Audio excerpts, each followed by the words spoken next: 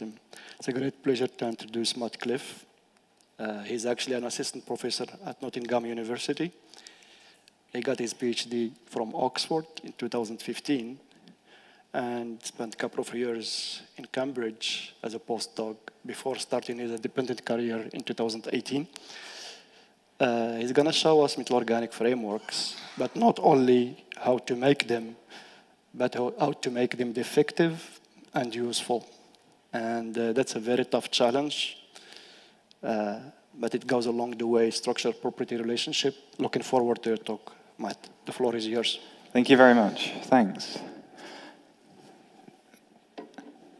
So yeah, as Mohammed said, I'm going to be telling you about metal-organic frameworks and a few coordination frameworks. And so I guess what I mean by that is not just things that have potential porosity, but also things that are dense and also some inorganic ligands as well. But the key thing here is that everything I'm talking about is going to have molecular ligands. So that's why I've used this idea of, let's see if I can get this right, it's coordination frameworks, rather than just purely dense inorganic materials.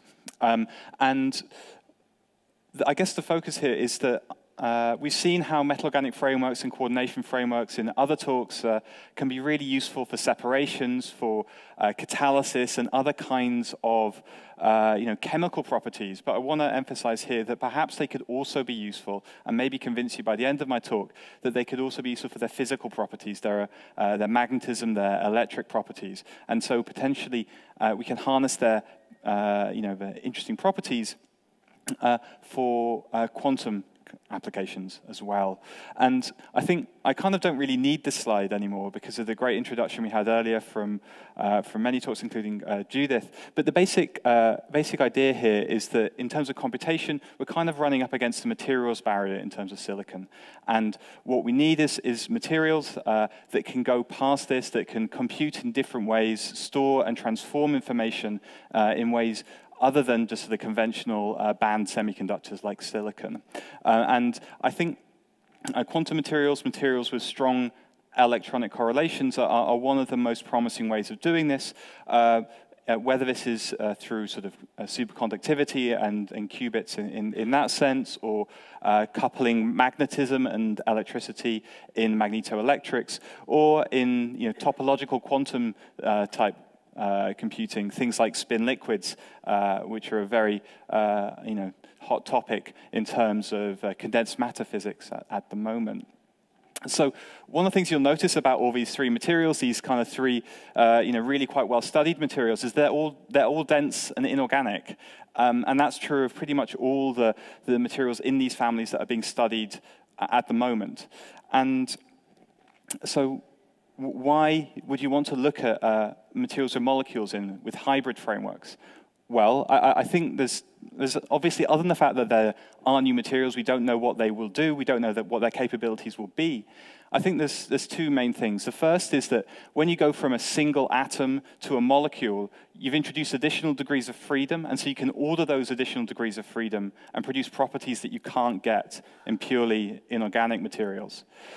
The second thing, and this is really, I think, shown for the chemical properties in Mohammed's talk on the first day, the modularity of hybrid frameworks, the fact you can functionalize organic ligands while keeping the topology of the materials the same, gives you a potential for rational design that's much more challenging in dense inorganic materials. So effectively, you've decoupled the topology of a lattice from the interactions, because by changing the functional groups in the material, you can potentially control these independently, and this is a potential for design which is I think, really exciting.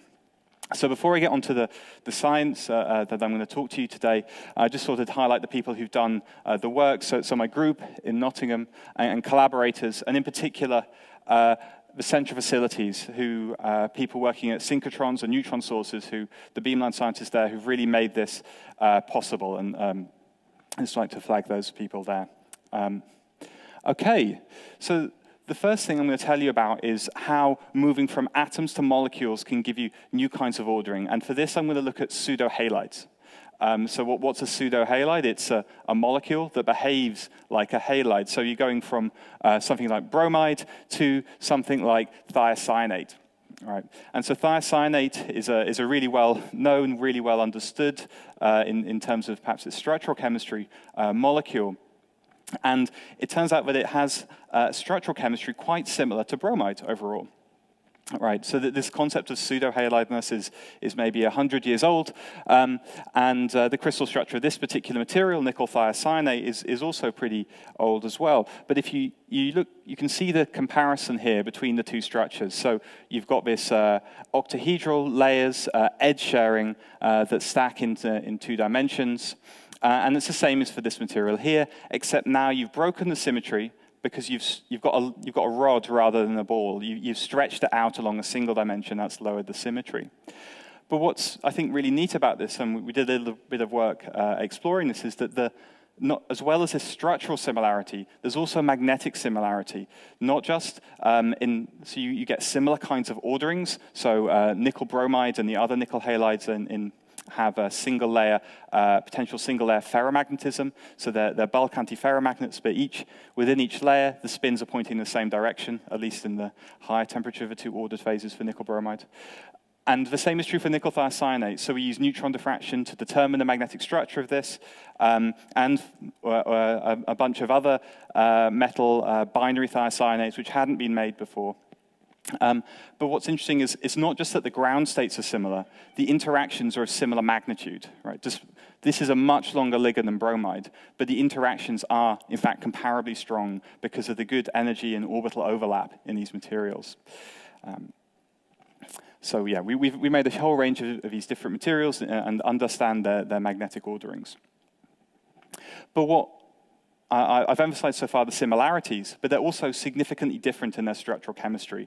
And the obvious thing to do is to go from these binary materials and to try and make these ABX3, these perovskite structured materials, right? That's every solid state chemist is a huge fan, or at least has a grudging respect for perovskites.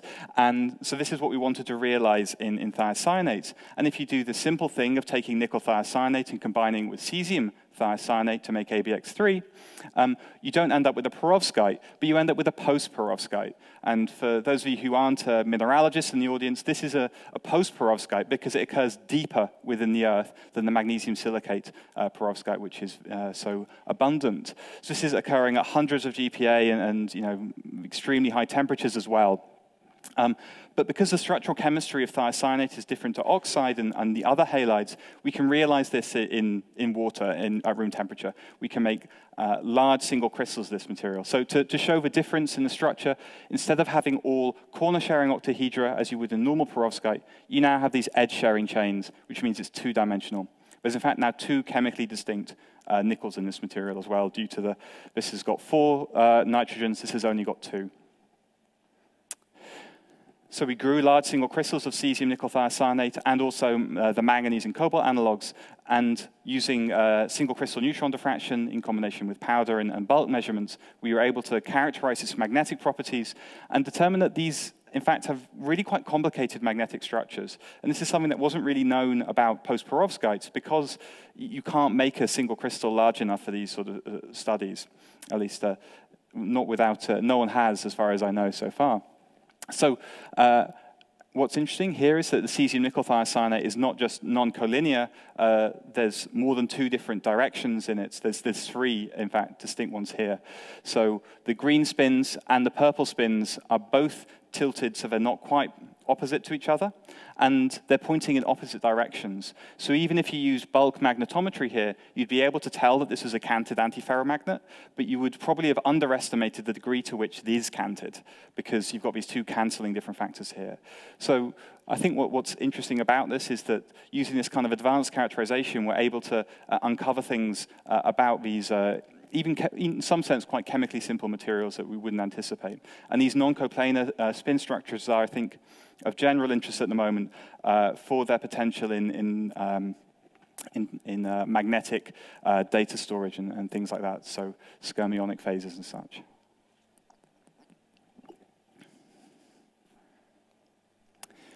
So how do you make a perovskite? We still want to make one, right? That's still a target of ours. And then you need to think more carefully about the chemistry. So the nitrogen end and the sulfur end want to bind to different things. Nitrogen is chemically harder, wants to bind to things like the first-row transition metals. Sulfur, softer, so later transition metals, and also some p-block elements.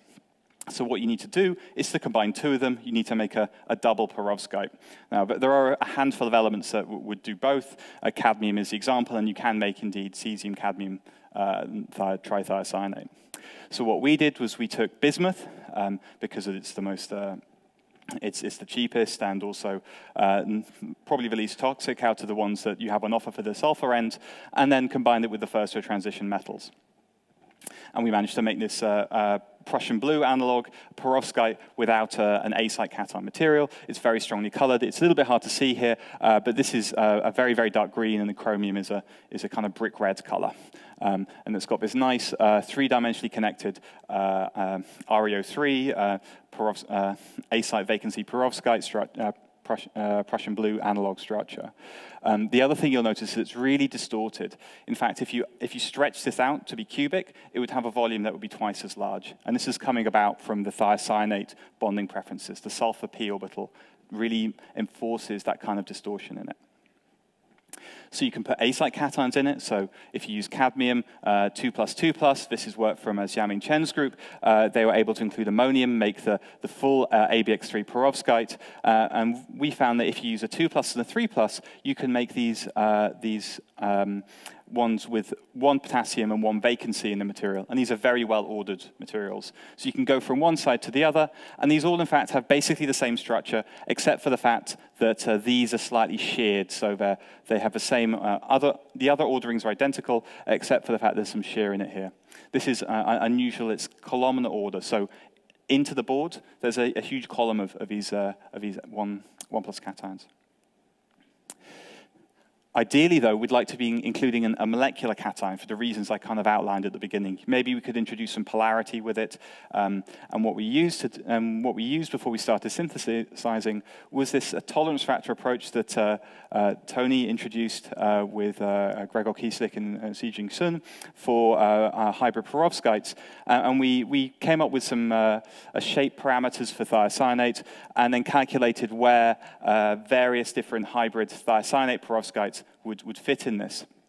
And what we found was that none of them really lie in the expected region, but on the basis of things that did exist, the cesium-cadmium and the ammonium-cadmium-nickel, we thought that because of this vacancy, which makes your A-site cation effectively smaller, you might be able to make guanidinium and methylammonium nickel bismuth thiocyanate. And indeed, well, certainly for the methylammonium, you can.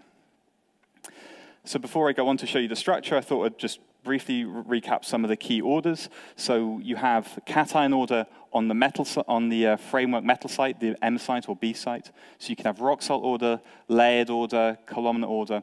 And in this material, you're always going to get rock salt order. And that's because of that chemical difference I outlined earlier.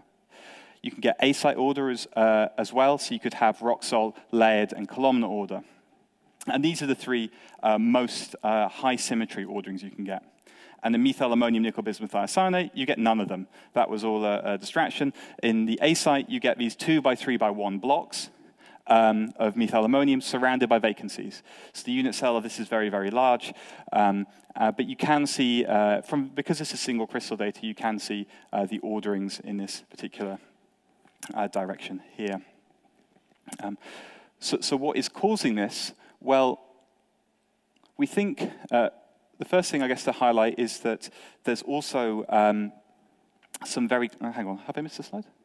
No. So there's also tilting in the structure.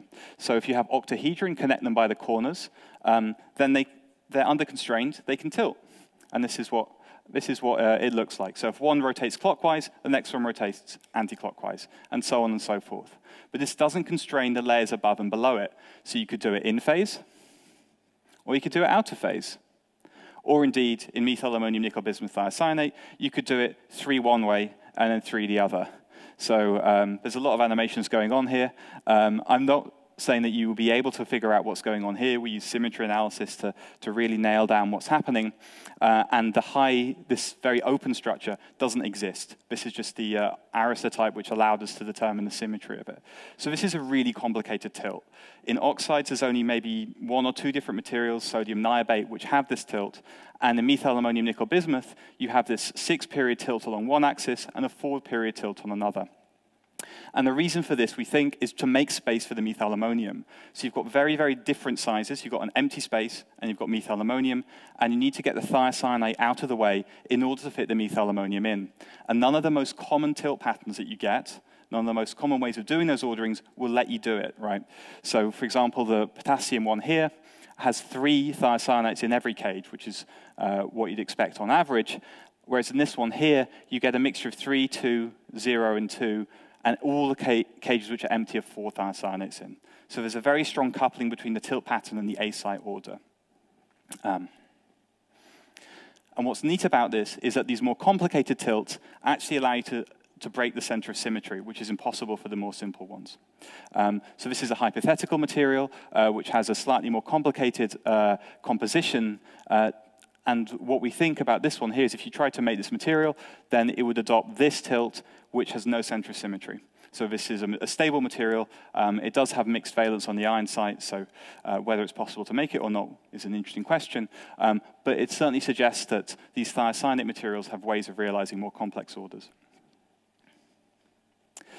So the next thing I want to go on to is talking about this potential for rational design, and in particular about quantum magnetism.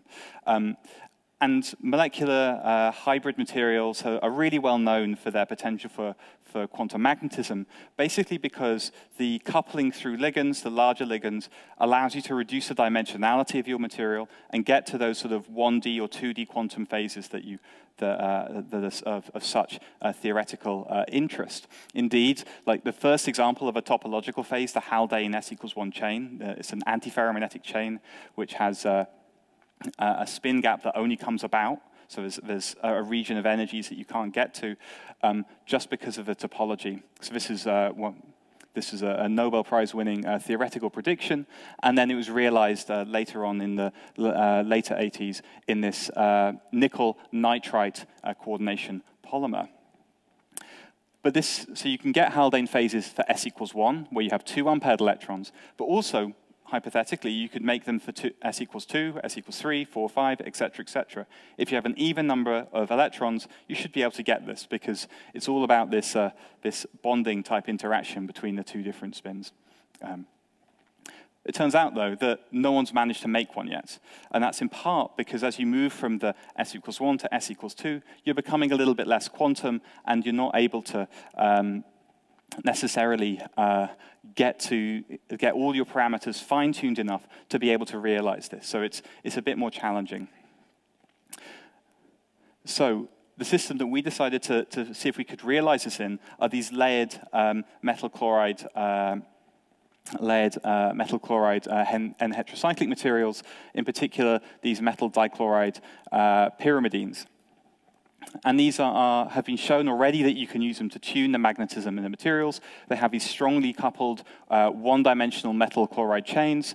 And by changing the ligands, so these are 3 different crystal structures of the pyrimidine, the 4,4-bipi, and the 4,4 azobipyridine materials, you can change the magnetic in this case, the low-field magnetic transition. So this is work from about a decade ago from a Spanish group. So what we thought these would be a really interesting way, particularly because they're reported not to magnetically order, at least the examples that are known, to explore for this Haldane phase. And other kinds of quantum properties. So I learned earlier at this conference that, in fact, we did already have a very quantum example of a metal chloride pyrimidine material, and that's a zinc example because this is a diamagnet, and this is, of course, a quantum property, as we saw from Andre Geim's talk earlier. But we want to get the Haldane phase, so we're not going to look at that anymore. We're going to go to the chromium-2 analog instead. So chromium-2, 4 unpaired electrons. You have a choice if you want 4 unpaired electrons of chromium-2 or iron-2. Iron 2 has a significant spin orbit component, which means that we can't really use it for this sort of thing. Has very different behavior. But we managed to make this chromium 2 material. Chromium 2 is a little bit air sensitive, but the material is itself actually not so bad once you've made it. And it does form the structure you expect it to, with a large Jahn-Teller distortion confirming the chromium 2. So the two chromium chloride bonds are much longer than the other two here. And this is from single crystal. If you look at the magnetic properties of this material, it's an antiferromagnet, as you need for this. So you need an antiferromagnetic chain to get the Haldane properties. What you see from this here is it orders at about 20 Kelvin, and the heat capacity also shows this ordering transition as well. And the spin is S equals 2, as you'd hope. But this only gives us a little bit of the information that we need to understand its magnetic behavior. So again, we went to do some neutron scattering, this time at the ILL in Grenoble in France, and we were able to fit and solve the magnetic structure of this material. And what we found is that along the metal chloride chains, it is indeed antiferromagnetic, as we needed and wanted. But through the pyrimidine, actually, it's ferromagnetic. The spins tend to line up. And in between the layers, it's ferromagnetic, though that is a much, much weaker interaction, as you'll see on the next slide. So we're able to fit this material here, and there's also some evidence of low-dimensional ordering. So this is our neutron diffraction data. It's a subtraction of the data measured at 1.5 Kelvin from 30 Kelvin overall. So we really need to be able to know what the interactions are to really diagnose what's going on in this. And the neutron diffraction is only telling us about the ground state. It's only telling us about the static structure rather than any kind of evidence about what the strongest interactions are. So we did some spectroscopy. And this was measured at LET, at ISIS. This is probably a little bit harder to see just because of the lights, unfortunately, but this is our experimental data. We fitted it using linear spin wave theory in spin W, and essentially this here is just if you just looked at the delta E equals 0 line, that's just your neutron powder diffraction pattern, and these are and it's significantly stronger than what we're seeing here, so that's why it's all whited out, or yellowed out, I guess. And this here are your magnons, your magnetic excitations. So by fitting these here, you can see that the strongest interaction is through the chromium chloride chain, as we need. It's antiferromagnetic. The coupling between the chains is ferromagnetic and an order of magnitude weaker. And then in between the layers, basically, we can't detect it. But we know what sign it has to be. We also see there's a significant but small single ion anisotropy as well. And this is something we want to avoid for the Haldane phase, it turns out. So I've spoken about this for a while. Is this a Haldane phase material? No, basically. So in the ordered phase, so you need to be looking above the ordering transition in order to see it. And what you'd expect to see would be an area with no energy excitations here. Nothing, an energy range where there's no excitations, a gap, as it were. And there isn't a gap in the 25 Kelvin data we measured at LET. There's a continuum of excitations coming up here.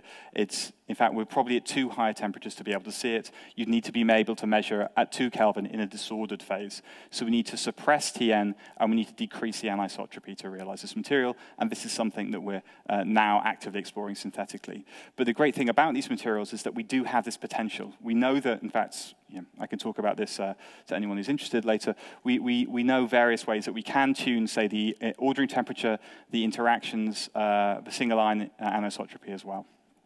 So I think this is a kind of interesting example of how you could use these sort of metal organic magnetic materials as model systems to explore quantum magnetism. So yeah, we also collaborated with Andrew Morris at Birmingham, who really helped us understand a lot more about the origin of these interactions and perhaps move forward in a predictive way here. So this is DFT plus U calculations on the structure, which allow us to see the super-exchange mechanism a little bit through looking at the HOMO and the LUMO and the spin density that there is there. And we also get the band structure, which tells you that it's effectively relatively isolated. It's not terribly dispersive. Okay, so the last thing that I'd like to tell you a little bit about is the importance of defects and the importance of characterizing defects in these sorts of materials. And I think this is really well illustrated by the 3 examples that I showed you at the beginning. If I cast you all the way back to that first slide, don't worry, I'm not going to flick back through however many slides. There's the cuprates, there's the YMGO, and there's the colossal magnetoresistance material. All of these are disordered, and the disorder is intrinsic to their function. So we need to be able to control disorder and defects. We heard this earlier about the disordered rock salt materials, how disorder is critical to their function, and controlling it is very important. It's also true for these sort of magnetic and electronic materials as well.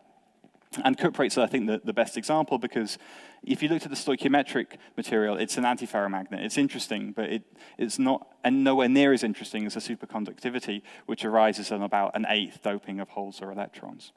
So we're going to have this kind of chemical control in these quantum materials, metal organic materials as well.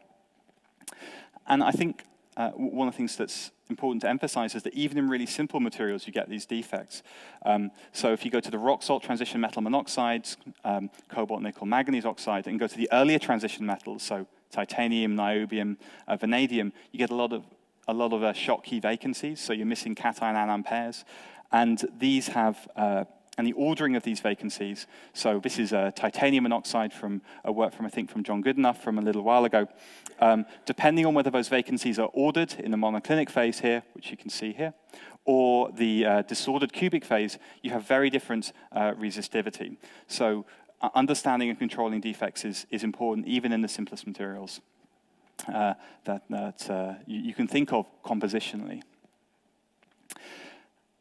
One of the things that I think's quite neat about these molecular frameworks is that we can often characterize these defects very well. So we made some effectively defective examples of this metal bismuth thiocyanate by substituting a 2+ cation and not letting it, and trying to avoid giving it an A-site cation that would allow it to form those structures I showed you earlier. And what we found is that depending on the metal, depending on the synthesis conditions, we got a whole range of really quite complicated defect structures. And so there's 5 different structures here, and each of them basically occurs only for a single metal, apart from this one here. And they're very different on a local level. So the main, I should highlight the main thing that you're getting here is you're getting bismuth hexathiocyanate of vacancies, like the cyanide Prussian blues, if you're familiar with those.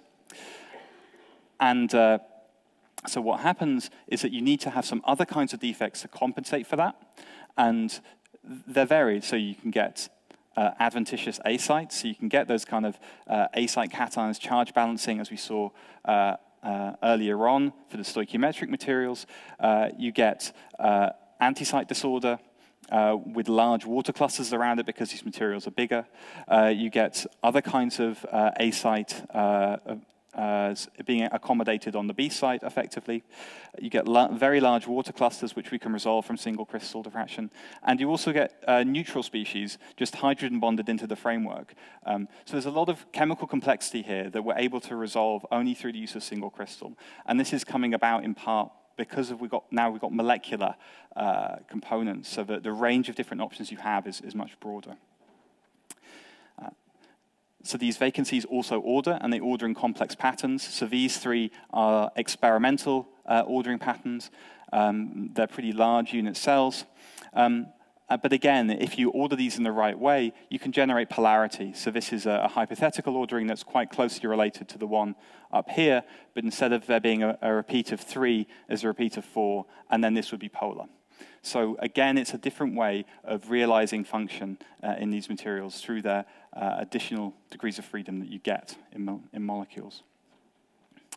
The final example I'm going to tell you about is one of my favorite metal organic frameworks, UIO66. So it's zirconium or hafnium or material principally, though there's all kinds of other 4+ transition metals that have been made. We heard about it a little bit earlier. It effectively has face-centered cubic arrangement of these clusters, and they're connected through linear ligands, typically terephthalic acid, benzene 1,4-dicarboxylic acid, into this face-centered cubic structure. And turns out that because it's high connectivity, you can take all sorts of stuff out of it, and it'll still hold together. In particular, you can remove large numbers of vacancies with appropriate kind of chemical synthesis. And this, if you do that, they tend to order, and this ordering produces defect nanodomains of this REO-structured material, which you can see in the primitive diffuse scattering. So this is actually like some of the slightly ordered phases in the disordered rock salts. So this is like an NBO-type ordering within MNO-type matrix in sort of an oxide family. So you've now gone from 12 connected to 8 connected. And these domain sizes are, as you'll see, on the orders of sort of 2 to 10 nanometers, though it depends on the synthesis conditions. So we initially worked this out using powder diffraction, but subsequently this has been verified by some really brilliant high-resolution TEM work at KAUST, and then in collaboration with Sean Collins, who's now at Leeds, using some scanning electron diffraction. So I'm not sure it's really easy to see here, but I'll just explain what's going on. So effectively, this purple bit is the complete crystal of your UIO66, and these green streaks here are just images, and these are about 100 nanometers, so this is about 100 nanometers long, 20 nanometers wide, images of the domains of this REO phase. And this was done using scanning electron diffraction, so taking diffraction patterns at pretty much every single point in this image here. So I think what's really neat about this is the way that we can realize these really quite complex defect structures in metal organic frameworks and, in fact, begin to understand what's going on. In this case, as you can probably even see in this little cartoon picture, so in this cartoon, the orange structures are the REO phase domains, the purple is your FCU structure. You can see probably a little bit that this is more porous, and you can see this in gas absorption measurements. It also gives you potential for additional catalytic activity and so on and so forth. It actually also seems to affect the thermal expansion as well. So we have synthetic control on this. And the reason I think this kind of defect is so important is essentially that it's not just low temperature quantum applications that MOFs are going to be interesting for. It's actually high temperature, really practical things. So this is a recent work from Casper Paddison and Rodolphe Clarat, where they showed that if you go from this nickel chloride pyrazine, very closely related to the material I showed you earlier, to this chromium one, you increase the magnetic ordering by a factor of 1,000 because essentially you've reduced the ligand and made a radical ligand material. And this is about as strong as you can get in superexchange, pretty much. So there's all kinds of different ways you can exploit this chemistry, but we're going to really need to understand the role of defects in it, and in particular, see if we can start to dope it. And so this is what my recent project that's about to start is on. So doping-induced strongly correlated MOFs, or disco MOFs. Yeah, obviously the acronym came before the individual words. And so what we're going to be trying to do over the next few years is use advanced characterization to understand the role of doping in these materials and see if we can realize some interesting quantum function. And on that note, I'd like to finish, and thank you very much for your attention.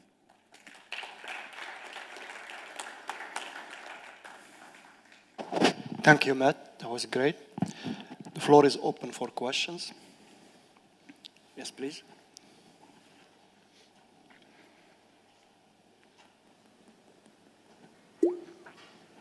Yeah, nice talk with lots of interesting compounds. So concerning this double perovskite, you have always tried with bismuth or cadmium. Is there a specific reason? Because yeah, I'll see if I can skip back to it. But basically the reason is that you need something that the sulfur end of your thiocyanate is going to bond to. And that turns out to be relatively specific. So if you go back to the periodic table that I had, I think, here, what you'll see is that, I didn't really explain this in much detail, but if it's colored purple, so I guess this is a very sort of low-rent version of materials informatics. I went into CSD and ICSD and found all the structures that had homoleptic 6 thiocyanates around a metal.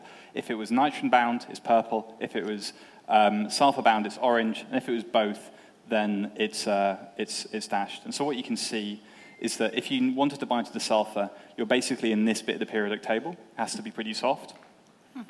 Some of these don't form octahedral complexes because of just their, they prefer to be lower coordinates. This is as well. So you're really quite restricted, and so you've got cadmium, will do both, and osmium, but we didn't really want to start with osmium because it's pretty inert, osmium-3, it's D6, and it's also very toxic and expensive. So we thought bismuth would be a better starting point. yeah, and the second question is about, more or less towards the end, you had this 1D chain-like thing, yes. and which was primarily with the chromium. that gave rise to, because you had this idea of getting into Halden chain. But can you do it also with copper, which is also Ian Taylor, and it will be spin half, and maybe you will achieve a spin liquid phase? Yeah, you can get something that's sort of a lithium liquidy in that as well. That is known. It's a 1D antiferromagnet. Yeah. But is it possible with this thiocyanate? With the thiocyanate, yeah. So we've made copper-2 thiocyanate. I didn't show it in this talk. Copper-2 thiocyanate is very 1D. Its interactions on the order about 80 Kelvin. It orders at about 11 Kelvin. Into a conventional nail ground state with a sort of... So it's not a spin liquid? Well, I mean, above the ordering transition, it's a spin liquid, but maybe not a very strongly correlated one. Yeah. Okay, it doesn't form a Piles phase either. So. Thank you. Any other questions? Judith? You mentioned the parallel with the quantum oxides, copper oxide-based materials and manganites. But of course, they're so different. I mean, the structure is different, very much depending on the copper-oxygen bond in the case of the cuprates and the spin on the copper. So I don't, and you said that with no doping, you're antiferromagnetic, and then you need precise doping to get to the, say, superconducting regime. But how are these? I don't see how they're similar. Yeah, sorry, I can definitely spend a bit more time on it. So if you take the chromium dichloride pyrazine example, it's sort of I guess like a polarity inverted version of the copper oxides in some sense, because, or at least it's like you've electron doped it, because you're starting. Sorry, here we go. So you've got a square. First off, you've got a square lattice of your metals already, and now you've got 50% you've got chromium 3+, so S equals 3/2, with half the radicals, half the pyrazine things being having electrons on them, being radicals. So there's really quite strong coupling between them. This is a guess because no one's in the measurements that have been done on it, it's up to about 400 Kelvin, so we don't know what it is. I think some inelastic neutron scattering has been done, but saw nothing, which is telling you something already about it. So I think in terms of the analogy on the physics level, even though the chemistry is quite different, you're getting into the same kind of behavior. You're having sort of strongly coupled chromium pyrazine pairs that are potentially, if you begin to reduce their concentration, become mobile. And so that's, I think, where it's going on. Perhaps it is completely different, but I think there's something interesting there regardless. Other questions or comments? I have one question for your next slide. So you were thinking about doping your materials, and you showed that the previous slide that you can make FCU or REU, which is 12 connected, and 8 connected. Those are two different structures. Yeah.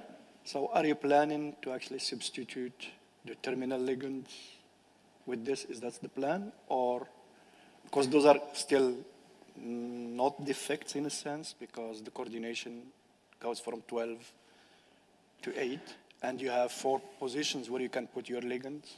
Yeah. So I think I've been using defect in its more expansive sense. So even what I guess, even if you take the REO phase, so the REO phase, as far as I know, has not been made for in the UAO66 pure. It always occurs as a domain structure within the other things on the sort of nanometer length scale. So yeah, we're going to explore all kinds of different things in this, and I think the defects are going to order over all kinds of length scales. So you could get a proper random solid solution, which would be interesting if you're just really focused on changing the doping level in the material, if you're just having pure electron or hole doping and moving it up that way to something which is looking much more like an ordered material. But it'll be across all those length scales. And I think that's perhaps another analogy to the manganites. So those manganese oxides, they have quite complicated defect structures over a lot of different length scales, from being quite random to stripe phases that are similar to UAO66. So yeah, it's a bit complicated, and we'll find out what happens. Generally speaking, for the system that you have there, for the FCU, it all depends on the reaction conditions. Yes. how fast it is and so on. But that's a cluster. So it means you have a band-dented carboxylate. But here I see that you are targeting more single metal coordination. So how are you planning to do that? Because those will be coordinated and you want to have them more defective when you grow your crystal. Then you can use that defect to coordinate again. Do you have any preliminary data on this? So I think you're right that the specific kind of ligand vacancies that you see very commonly in UAO66 are less likely. Sorry, okay. less likely in the monometallic systems. That's a very good point. There is space to include capping ligands in a similar way if required. I don't think actually going to lower coordinate is necessarily always going to be the way to do it in these things. We're kind of more interested, perhaps in the first instance, in changing the electronic doping rather than vacancies. But yeah, that is a very good point. These are not going to do like, you're not going to be able to take out half the ligands and it be happy in the same structure. Any other questions or comments? No? If not, please join me to thank Matthew. Great, Matt. Thanks.